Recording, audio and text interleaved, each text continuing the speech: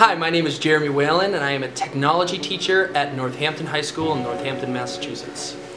I use technology in the classroom for a variety of things, but the three main things that I use technology for are comprehension, technical assessment and execution, and analysis. For comprehension, what I like to use is Educanon interactive video tutorials. What I can do is make a screencast, for instance, put that on Educanon, and then add questions as they watch the video. So I know that one, they've watched the video, and two, they're retaining some of that knowledge for the application later on.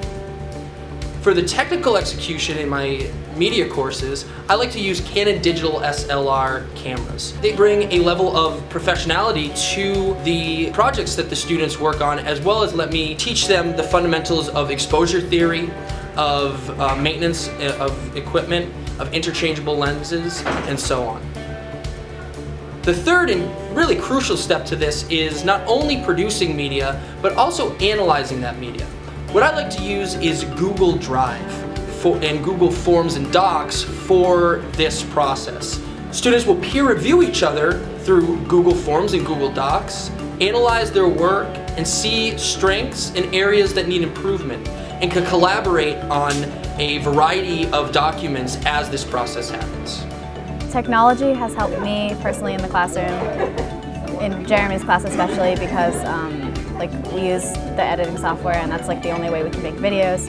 It's definitely a helpful tool when you're in a class where you have to use multiple computers, because you can use the cloud and print without hooking it up to a printer, and just everything about school.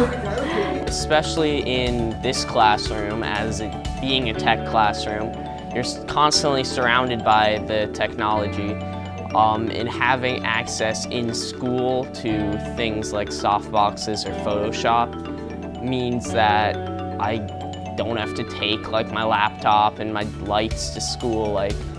It means I can do everything at school that I can do at home. You can do presentations with PowerPoint, you can share documents and edit documents with Google Drive, so I think it's really beneficial because you're able to work with people differently.